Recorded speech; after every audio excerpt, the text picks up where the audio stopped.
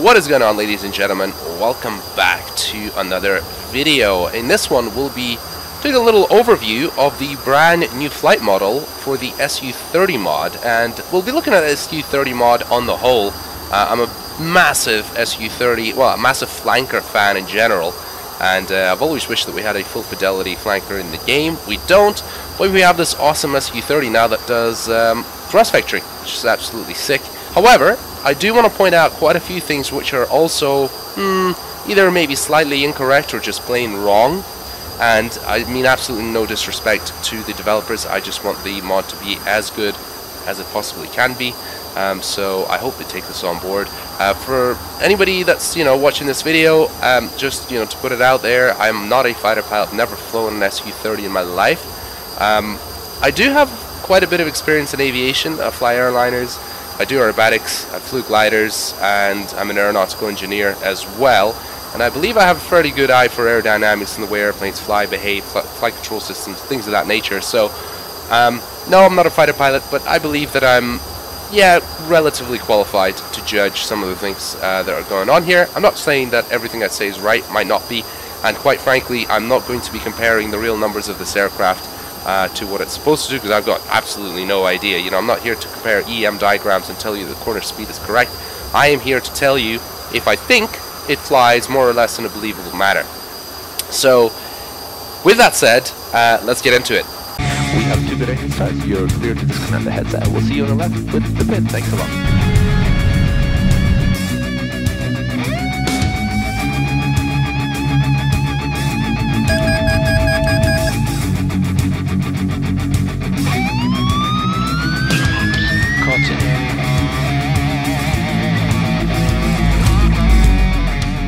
Alright, first of all, let's start with a couple of gripes I have with the Su-30 here, just visually, in terms of the way it's modeled. First of all, this IRST, this looks dumb. It should be sitting on top of the glass, or sort of flush with the glass, but here it sort of makes a weird triangle shape and sort of cuts through the glass. It's just kind of wrong. Over here, I mean, this is kind of annoying because, I tend to look, sort of twist my head a little bit, and my track IR sort of takes me out to the side and get to see this gap in the bodywork, which is a little bit annoying. So I really wish that they fixed that, because the rest of it looks pretty decent. I think that's one of the things that's just really letting it down. The thing that it's really letting it down, I mean big time, which is I'm just so annoyed about, if I'm honest. It's the fact that these damn tails, they're wrong. Geometrically, they're incorrect. As soon as I downloaded this mod, I was like, hold on a second, this looks weird. I don't remember Su-30 tails being kind of that narrow and tall. I mean, yeah, they're tall, but they're not surely they're not that the way they are here. Sure enough, absolutely right. I could tell you exactly where the discrepancies are. If you have a look in the real life photos, you'll see that the tails extend way beyond the elevons. Here they don't, they extend like 2 millimeters. And then at the other side, in the rudders, you see these little extension plates that run up and down. Well, in the real life, the plate at the bottom extends way further and then tapers in towards the top. So actually, the tail sort of should be wider. And the other thing I'm pretty sure is the distance between the top of the rudder and the painted part of the fin is shorter in real life. That could be an optical illusion, but I'm fairly certain it's a little bit shorter. So basically, we have a tail here that is longer and narrower than real life, and it just looks so disproportionate. Oh god, I hate it. I hate it. Once you see it, you just can't unsee it. It's just wrong. So I hope that's something that they fix in the not too distant future. But with that said, I think let's get cracking. Let's start taxiing out, and we'll talk a little bit more about what's going on. So we could go with nose wheel steering on. The other thing I've noticed is if you tap the brakes, you'll see that there's not really any movement in terms of the nose strut. It would be nice to add that as well. Got a little bit of an air show display going on here. And, let's call it 2009. I actually watched this jet fly, when I'm flying here in DCS. It's the Sukhoi's own testbed for the MKM that they flew back in the day. And this was the port number 04 that they painted. There was another very similar one, which I think was an MKI. This one's an MKM for the Malaysians. Whilst we're taxiing out to the runway, I just want to point out a couple of things about thrust vectoring. For those of you that are unaware, thrust vectoring can only be used at lower speeds, and more specifically below the design maneuver speed of the aircraft, because that is the speed regime at which you can exceed the critical angle of attack before hitting the maximum G limit. Obviously hitting the maximum G limit, so I mean if you're going to use thrust vectoring at, you know, let's call it 1200 kilometers an hour, well it's not going to do anything. The jet's just going to pitch up to your maximum G, and then after that, once it transitions at some point maybe to low speed, then it'll give you the thrust vectoring capability. So that's kind of an important thing to understand, is that, you know, thrust vectoring isn't going to, you know, suddenly slam the brakes on if you're going supersonic. It isn't. However, having said that, it is unbelievably fun and unbelievably useful. So let's take off and explore that. I think the plan is we're going to take off here and just do some aerobatics overhead, and I'll just show you, demonstrate to you what's going on.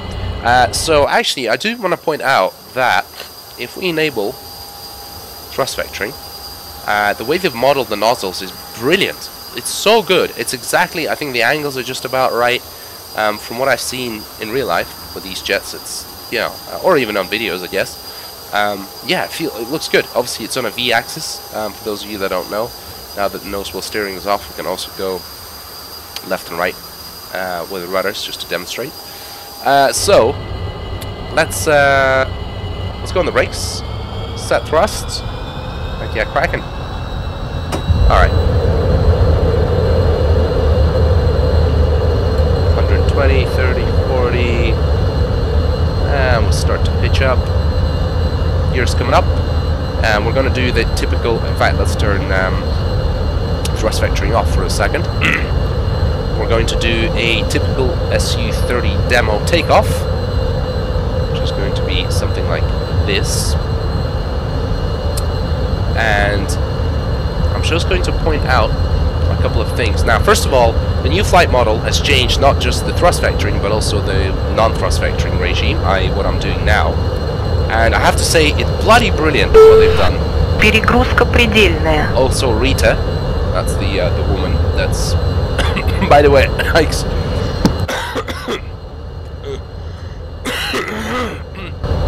oh, excuse me.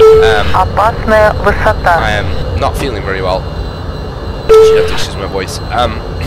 Yeah, Rita is great. The sounds are all there. I don't know how they got them, but that's excellent. And the way this thing flies is now actually like a flanker, which is super impressive. The way they've made it. You know, the way they made it handle now feels quite similar to the Su-27 in some ways, and you know, makes it quite believable. But now I want to show you one thing that I really dislike about the flight model. Let's make this turn. Right, my hands are completely off the throttle and the stick, 100% off. Look what's happening to the nose. Basically nothing.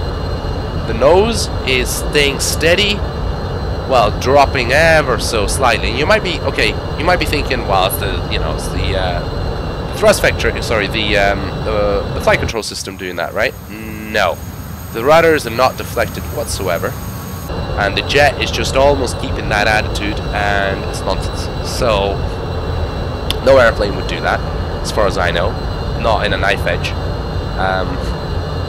And yeah, I mean, obviously flankers can fly knife edge, no problem.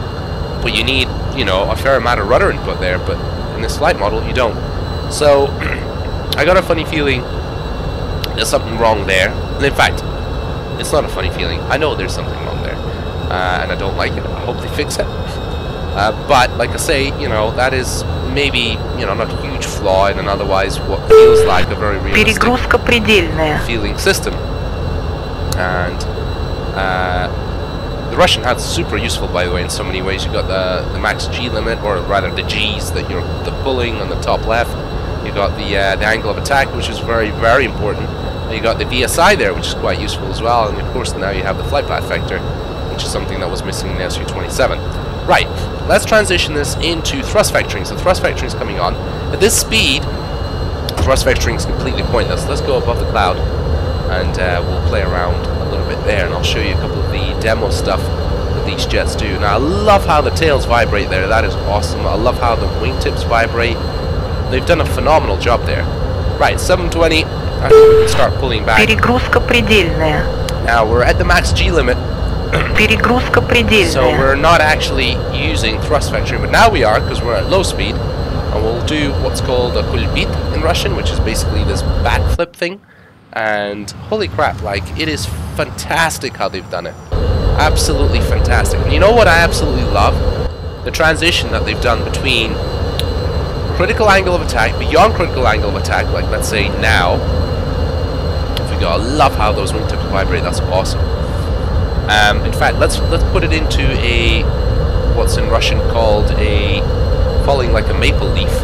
So we'll go full rudder now. And remember, you need thrust vectoring, for thrust vectoring to be, you know, effective, you need a lot of thrust. And this is exactly how it is in real life. It's absolutely brilliant the way they've modeled that.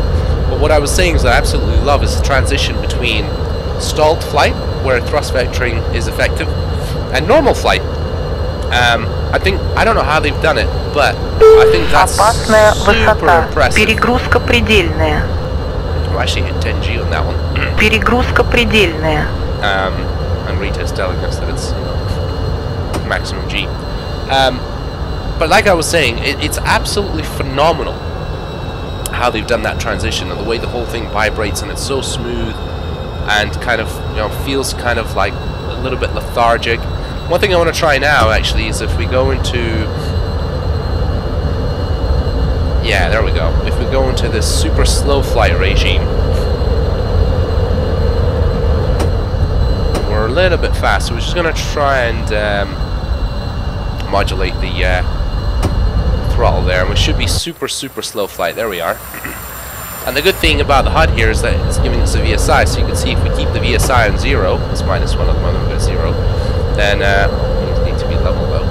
And about 110, 120, that's a good speed right there. 110, 120.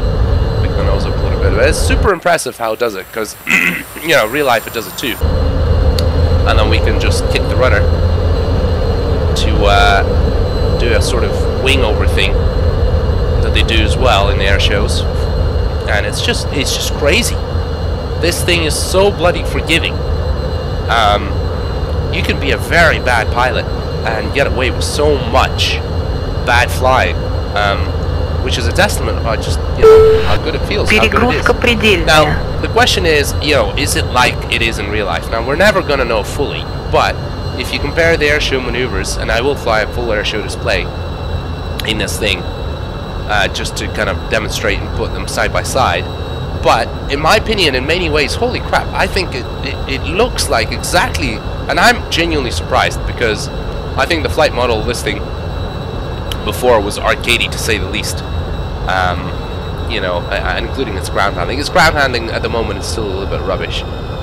But the flight model overall, with a couple little changes, like I say, that, you know, the nose not wanting to drop. I think that would be just phenomenal if they fix that. So let's come in for landing. There we go.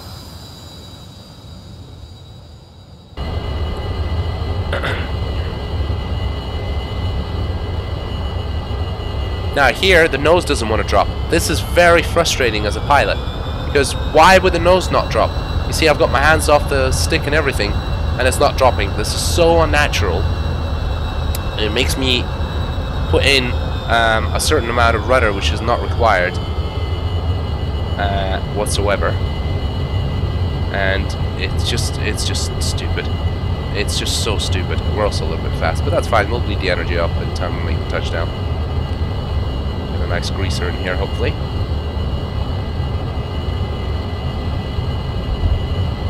That's not too bad. I'll take that. Drag chute's coming out. And there we are. So I hope you guys have enjoyed this little overview. Sorry about lack of editing in this one. I thought I just wanted to get a sort of quick overview of my impressions, and like I say, I'll do a proper airshow display video with this thing versus its real counterpart, just to see how it is. But you know what I can say so far? It's awesome, really. Especially if you put it into a dogfight. Holy crap! It's wow. The whole thing. Shut up, tower. The whole thing just feels epic, really epic. Like I say, it's just a few things with flight dynamics maybe that could be tweaked, and well, these tails, so that I can sleep at night. With that said, ladies and gentlemen, though, I hope you've enjoyed that video. If you have, please make sure to smash the living daylight out of the like button, subscribe for future videos, and hopefully I'll catch you in the next one. Adios.